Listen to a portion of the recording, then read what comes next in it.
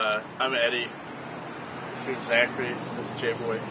I sing and strum on the guitar, plays drums, and slaps the bass. Well, the Empire started as a two-piece 3 years ago, and that's a question mark. And yeah, it was a two-piece, like really garage rockabilly, and then before our first CD release tour, my drummer broke up with me, and so I had to find some other way to continue the tour. And I found a bass drum and a hi-hat, and that was a tour that I did with the Dies from Chicago. And I had 3 days to prepare for the tour, and so I just put together a really simple beat, and played the entire tour, wound up selling out of the CD, and came back, and I'm still doing the one-man band, but just under my own name. Yeah. And I've went out with Pretty Things Peep Show for about a month. During August. I'm going back out with them again for 2 weeks in December, and then going out with them for 2 months in January, February, March. That's awesome. So obviously a good experience. Yeah. Yeah. Amazing experience, and it works really well because it's got a sideshow element to it. Yeah. Who are, as the three of you, who are your influences right now when you're writing music, when you're listening to people? Let's just go in order. Like mine, I'm definitely coming from like the Cramps. Yeah. Hazel Atkins kind of traditional psychobilly. Well, I guess the psycho part comes in just more in my like punk rock background. Yeah. But I still like to keep it melodic, and I bill myself as a singer more than a guitarist. Like I can strum on the guitar, but I'm not good. But your pipes are killer. Yeah. Well, that's funny. What about you? Yeah, definitely punk. Also classical music, for sure. That's pretty much about it. Who were some people that helped you get into what you do? My older brother, when I was like in the 4th grade, started going to punk shows and started playing drums.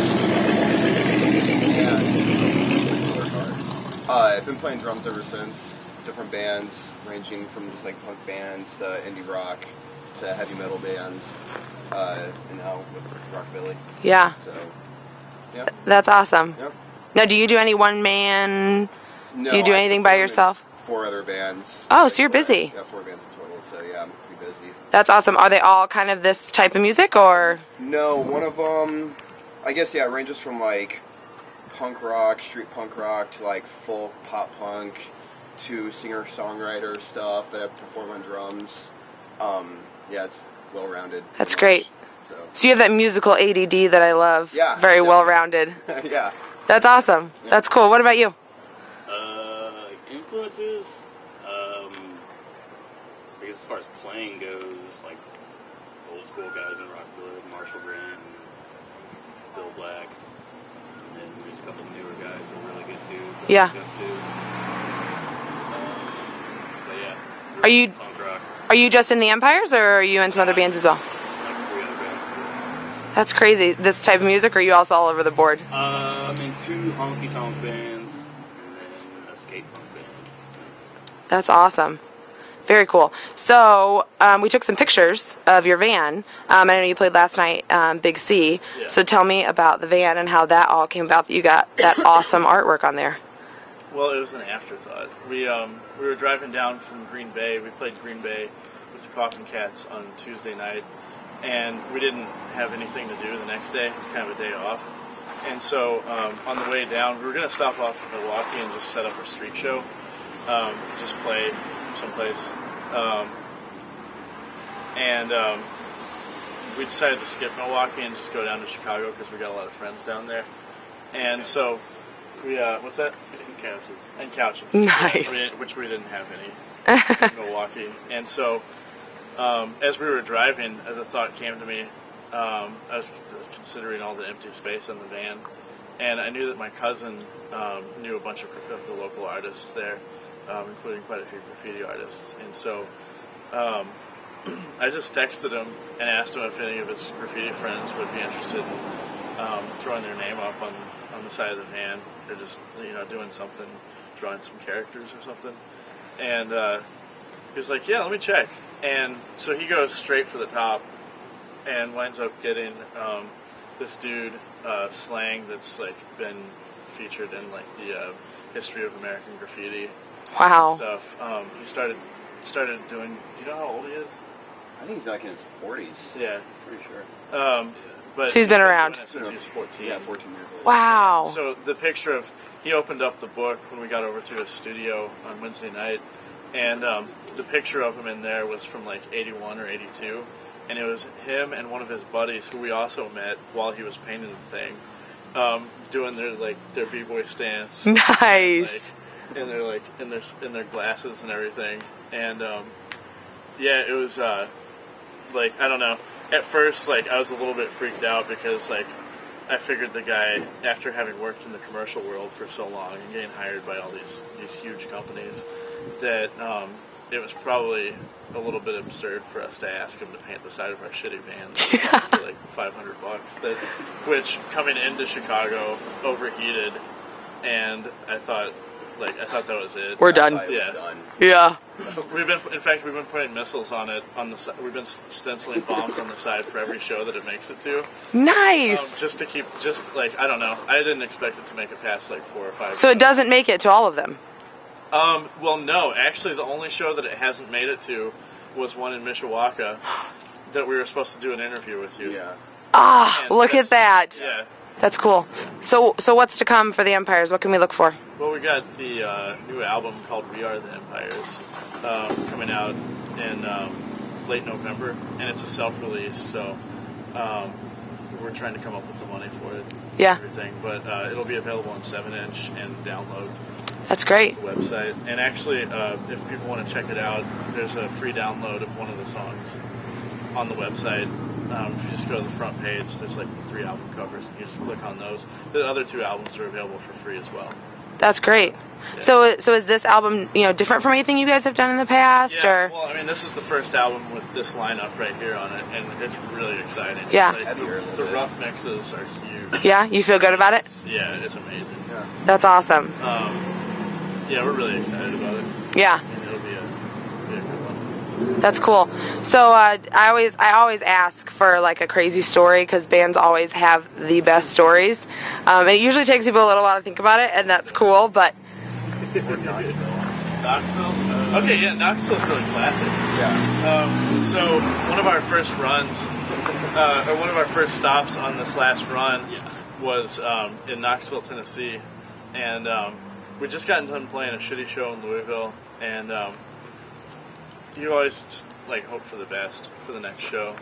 Well, we get to Knoxville on a Sunday night, and this place is like as square as you can get. Like, we pull in, and there's like dudes walking by in like khaki cargo shorts and their polos, their backpacks on backs. Like, there were even like some of the like neo prep, like doing the whole like throwback style, like with the what are those fucking shoes called? Deck shoes. The deck shoes, and like just like straight up like 80s oh boy. prep style. And So you're really amped for this show after seeing that, yeah, right? but then we get to the bar, and the bar seemed perfect. I mean, it smelled like somebody had pissed. Excellent. Everywhere in the Bum bar. asleep on the porch. Yeah, there was a bum asleep on the Trying to sell porch. his vinyl. There were stickers all over the place. And we get in there, though, and the entire situation turned into, like, the classic, like, Sex Pistols get run out of a bar by, like, the local rednecks. They hated us. Oh. One guy came through, and this is a big, kind of tough-looking, like, rocker-looking dude. He comes through, and he's like, too damn loud. And he leaves because we were too loud, and we were like, come on, tough guy. Come Yeah. on, stick around. Oh, that's funny. He takes off. He's like, you should go back to Indiana. And so we basically got run out. It was terrible. Like, nobody there. Okay, except for the Kurt Vonnegut looking dude. Yeah, There's just some guy wandering around that looked like Kurt Vonnegut, and he seemed to kind of just get a kick out of like giving us a hard time. You could tell he kind of liked us. Yeah. He wasn't gonna let anybody else know, though. No, Yeah. including us. It He was gonna give went. shit the Like, whole he looked time. exactly Yeah, like Kurt. but that dude, and I suppose was kind of acting like him too. Yeah, oh, totally. Um, Could have been. but yeah, he was the only person that was kind of like we felt like he was on our side. Well, the bartender as well. There's And, one other dude too, the guy from the pizza shop. Oh, really? But anyway, we had to leave. We left there. We got to a Walmart parking lot, which is where we sleep a lot. And with we got some whiskey. Just decided to get drunk, and sitting in the Walmart parking lot drinking, and a cop had followed us in, and he comes up, and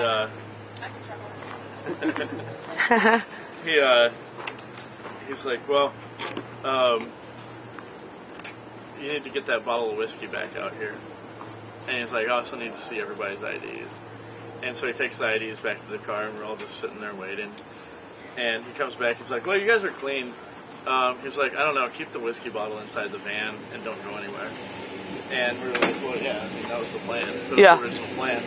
But then Walmart security had something else in mind. Like, they apparently, well, the dude was saying that they'd gotten a bunch of complaints, and the manager had come to him, and she was like, you need to get rid of that van back there. What were you guys doing? We were just drinking in the van.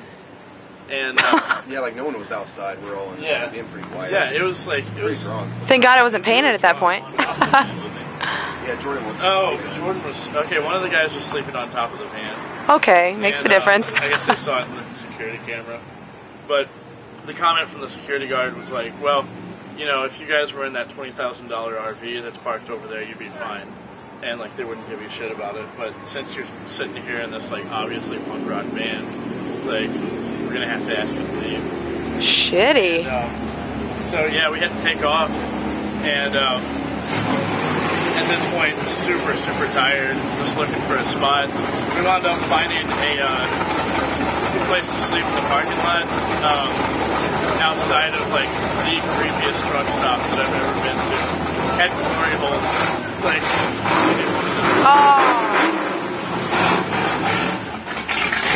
This is my favorite part about car shows. Yeah. And, but then there was a fresh one, too. Wasn't Jordan in there? Where? Wasn't he the one that reported on, like, the fresh glory hole that had been drilled in there? Yeah. Oh. And there was like stuff built up, like caked in there. So they were used. Yeah, Oh, yeah. They weren't for show. So that was, and then we got out of Knoxville the next morning. Yeah. Yeah.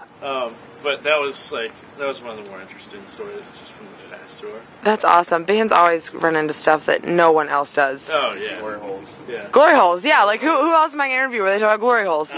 Nobody. That's awesome. Orlando, we played a place that was obviously a drug front. There was like some ex-Jamaican gangster that runs this little spot, and it was obviously not a real bar. Yeah. Where were the Empires? And thanks for having us on Derelicts and Dames.